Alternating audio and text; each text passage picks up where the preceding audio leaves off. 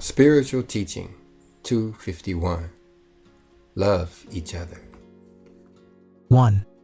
At this time you are going to be amazed when you see the wonders that you can do with your gifts.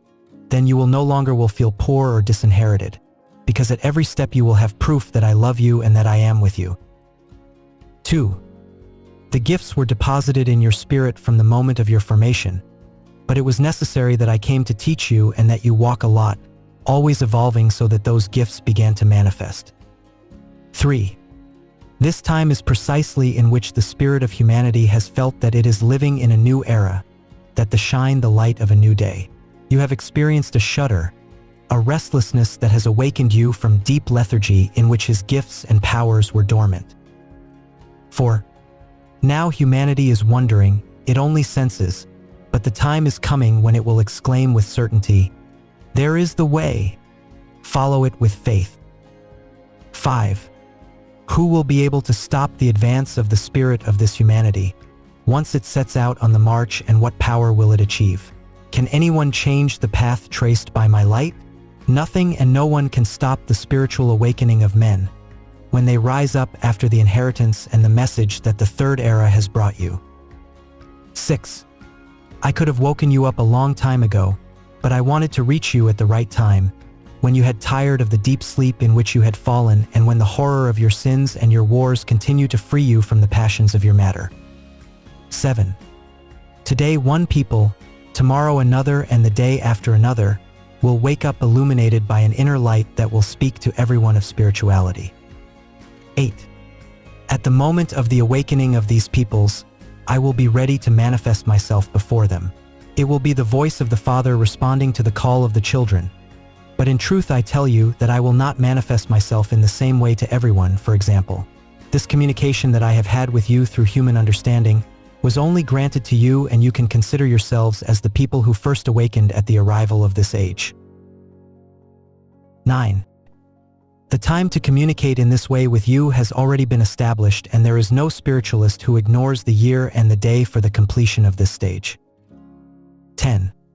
At the conclusion of my lesson among you, you will have to prepare to spread this seed throughout the peoples of the earth. With that seed you will greatly help your brothers in the critical moments of their awakening. They, before the certainty of their presence, before the reality of my message, will prepare to receive me in a spiritual way, and as well as among you I manifested and poured myself out according to the preparation of each congregation and each spokesperson. In the same way I will pour out in those, according to the spirituality of each people and the preparation that is in their congregations. 11. Write and keep my word, because when the time comes when you make it known, it will be the foundation and starting point for the new peoples that emerge in the world to spiritual life. 12. Do not let my message go mixed with the materiality and the mistakes of those who have served me as instruments, because then you will not have delivered clean the fruit that I have come to entrust to you. I have taught you during a long time to know my divine essence, so that you separate from all human tendencies. 13. The light of my spirit will follow in the footsteps of those who understand me and get up tomorrow interpreting my commands with the greatest fidelity possible, because they, on their way, will see that their struggle, their sacrifices and efforts will not have been in vain. I will come to surprise them in their work, announcing that other peoples are already waiting for them, that they can get up to sow because the seed has reached maturity. 14. There will be spiritual excitement and tears of joy in my disciples when they witness the fulfillment of my word. 15. You will not have to go knocking on doors looking for someone to listen to you, because you will see that they will be your brothers who seek you and call you.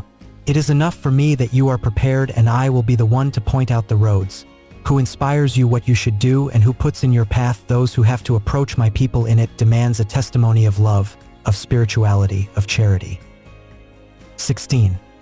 When you come to form with your harmony the people that I expect of you, you will not have to make an effort to make you known, because it will be others who fulfill that mission, spreading the news from heart to heart that there is a people, in whose bosom shines the light of a divine message that is the bread of spiritual life for all men.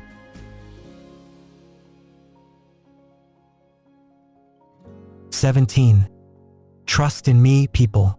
I tell you, if you were to be thrown from the bosom of your society, if you are rejected from cities where you live, I will take you far from your persecutors, I will take you to the desert, to the mountain, to the valleys, or to the shores of the sea, and there I will feed you, as I fed the people of Israel in the desert, sending them manna.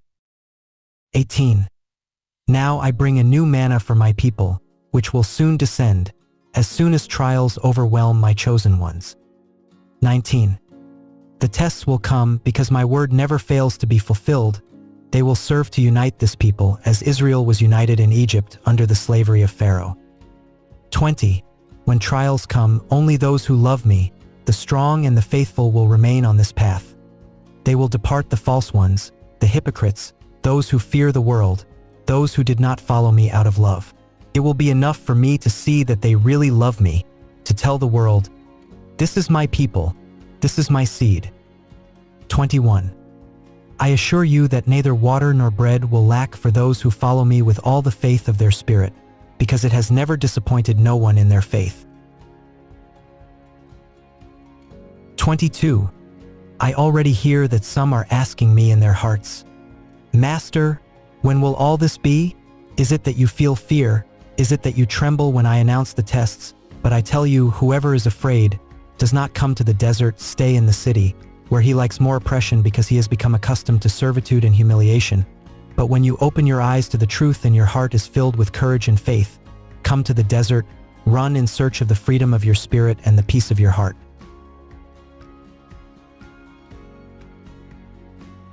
23. You ask me, when will this test come? I tell you that for some it has already arrived and that later it will be presented to others, until all of you are prepared and strengthened. 24. The tests arrive in such a subtle way that many times you don't even realize when they arrived or when they finished what would become of you if I announced the date, the day, and the hour for you to wait for them. 25. How many of you are already living in the desert of which I have spoken on this day, and you live fed with the new manna? They are the ones thrown from the bosom of society, have been unknown by relatives and friends. They are those who have been denied the greeting and they have closed the doors of work. Are also those who have been judged as heretics, traitors, and apostates and have been cast out of the bosom of religions. 26. They suffered slander, bad looks, humiliation, mockery, contempt, but they suffered everything with patience, knowing that they lost nothing and gained the grace to listen to me. 27. They had to retreat to the desert, but not to a material desert, but to a spiritual retreat, even though they have continued materially living where they have always lived. 28. There, in that spiritual retreat, they have found a peace that they did not know before. They have had satisfactions that nobody before gave them, and if at first they felt lonely because they did not know how to perceive my presence, today they thank me because nothing has missed and because no one has beaten them. 29. The life of frivolities that they led before was left behind, everything false, everything superficial passed, because for them the time to find the truth and embrace it with all the strength of her being. 30. Blessed are the men of good will and faith, for they will not be victims of their enemies. My power stops the hand that treacherously wants to hurt them. My light surprises those who stalk in its path, so that they continue forward without stopping, because the promised land awaits you. In it there is a party prepared for when you all enter its bosom. 31. My word has touched the fibers of many hearts that have told me, Lord, no one like you to tell the truth, because indeed since we got up to follow you at this time, we had to resist the judgments of our brothers, who were like the bitter herbs that your people ate on the night of liberation in Egypt. 32. Think about your faith, O beloved people, and you will see how those same who did not know you will come to swell your ranks, because they too will be called. They too will be given the opportunity to free themselves from his materialized and false life, to fill the emptiness of his spirit with the divine essence that overflows this work. 33. The call can reach everyone at the same time, but not everyone can respond at the same time.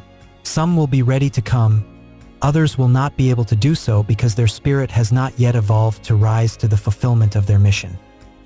34. I tell you this so that when I speak to you about the called and the chosen, you may know that in every age there are many called and few are chosen, because I select only the prepared, and all those who were called and did not become one of the chosen ones, they will wait a while and will be called again. 35. Don't you remember that many times I have told you that I have knocked for the first, second, and third time at the doors of your heart, and that until you have been alert and prepared, have you come to my call? Therefore, do not despair before those to whom my message reaches and shows no interest.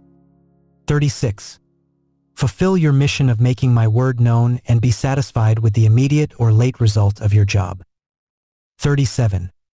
You come to seek in my word the strength that you felt you lacked to separate yourselves from what is superfluous in your life, and it is that you had let the customs, habits, traditions, and vices of your ancestors take root in your heart. 38. Now the struggle has arisen within you, because the voice of the consciousness lets itself be heard more and more clearly. But your heart still resists him because he, in his materialism, leans more towards matter than towards spirit. 39. I bless your inner struggle because it is a sign that you feel love for me, that you grant truth and justice to my word. 40. There are moments when you fear that the flesh will triumph in you, because your faith and your love still feel weak faced with temptations.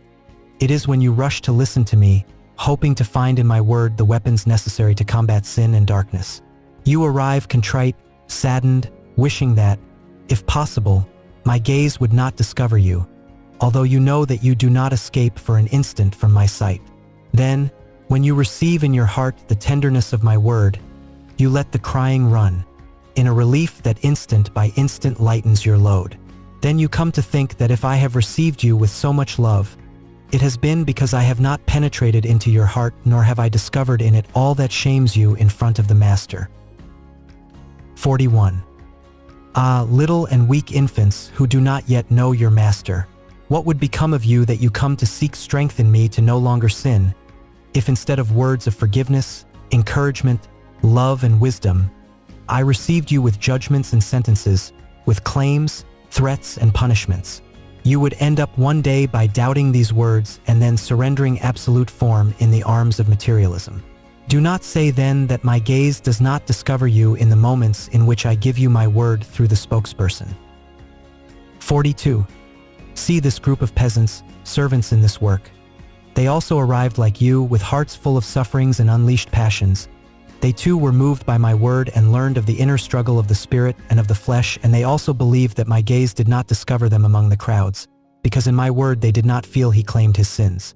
Now they are here, in my countryside, carrying out in peace a mission that I have entrusted to them, because at last faith finally reached their heart, because serenity was in their spirit after the fight, and because they understood that they never could escape my divine gaze, which follows you wherever you go. 43. Still the world and the flesh tempt them, and that serves to test their love, their faith, and their loyalty, and not to sleep. There are those who often challenge the world when their spiritual strength is not yet great enough to free them from all falls. Those are the ones who are falling and lifting, those who today move away and tomorrow will return until a day come when you are no longer weak and know how to endure in the truth to the end. 44. Of you who today come to grief because you cannot control your weaknesses, I will make new peasants, although it seems impossible for now that you can be useful to someone. Then you will see a miracle take place in you, because you will contemplate your spiritual transformation. Then the weak will feel strong and the unbeliever will be fervent. 45. Blessed are those who, when they sin, repent and cry for having offended me. Blessed are the poor in spirit, because I have come to give them courage and make them triumph over the world, over sin of materialism and vice. 46. Tomorrow you will have to bear witness to the miracle of your conversion, to the wonder of your regeneration. Morning to morning you will be an open book before your brothers, and from your pages, that is, from your past, you will extract all the light of the experience and the wisdom acquired in my work, so that you may offer it to your brothers, as the ripe fruit of your fight, your preparation, and your triumph. 47. In the nations, in the regions and villages, where men long for my arrival, where the presence of my word, the testimony of my peasants will come like a true dew on the thirsty spirit of men. 48. I have already told you that my witnesses and followers will have to be denied, mocked, and persecuted, but they will also be believed and blessed by others. That will be another fight that I will also bless, because if there is a fight, there will be triumph. 49. So that all men on earth can attest to the truth of this message, I have made those signs prophesied in ancient times, prophecies that spoke of my new coming were felt throughout the world. So, when this good news reaches the nations, men will scrutinize and investigate all that has been spoken in these times, and surprised and joyful they will find that everything that was announced and promised for my new coming has been faithfully carried out, as befits one who has only one will, one word and one law. 50. I have told you in my teachings that life is the painful path of the Spirit, and the end of its existence on earth is His Calvary, in which you will try to imitate me, putting my examples into practice. 51. Blessed are the spirits who know how to reach the top with faith and virtue, because at the moment of detaching themselves from the body, they will experience my Father's caress as a reward for their strength and love. Those are the ones who will penetrate without stumble in eternity. 52. My word at this time will help men to understand the full meaning of my law and my doctrine, and the fulfillment that humanity gives them will bring happiness. Happiness of the heart and peace of the spirit, because perfect bliss will only be found by the Spirit in the abode to which it belongs. 53. How many opportunities do you have at each step to be good and useful to your fellow men?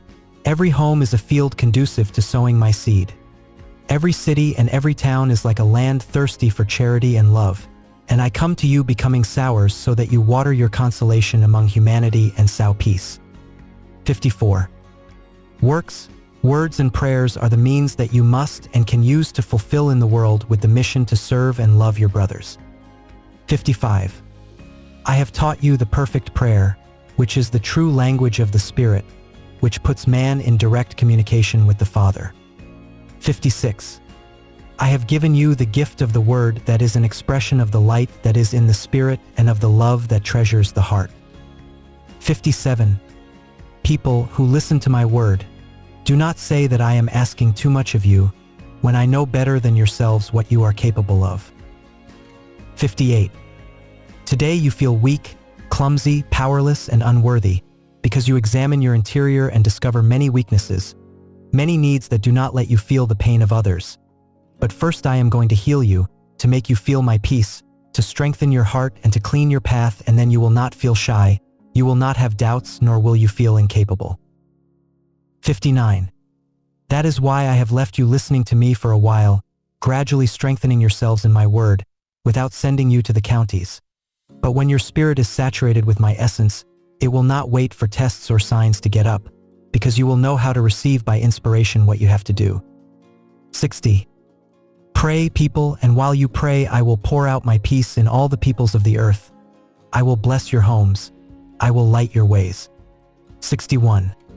I will give you proof that what I have promised you is true. What proof will that be?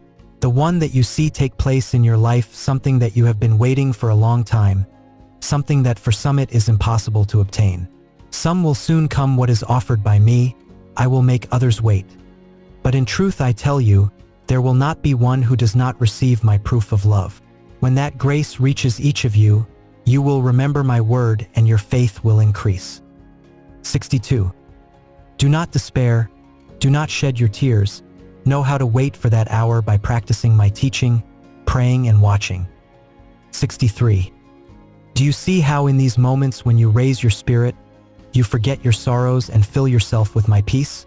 Try to always be in front of me, through a complete practice of my doctrine, and you will see my peace and my light on your vicissitudes and works. 64. Understand that your sorrows are not useless, but that you have the mission to temper yourself spiritually and bodily so that you can be part of the number of my sowers. 65. Those who will bring comfort to men, those who will raise up those who have fallen, those who will give strength to the weak, they have to be illuminated by the light of experience. They have to be tempered in struggle and trials. Do not fear any picture of pain. Do not tremble at the misfortune of a brother. Do not flee from pain when hands are stretched out to them in demand of charity. 66. There, among those who have become hardened in vice and pain, you will see many emerge towards the light, seeking the regeneration and spirituality. But, for that inspiration to reach them, you have to place in their hearts a true test of brotherhood, an action that is the ray of light that separates the darkness of the one who suffers. 67. Understand, then, that the pain that has accompanied you in many ways has been the chisel that has internally been modeling your spirit for the performance of a delicate mission. My peace be with you,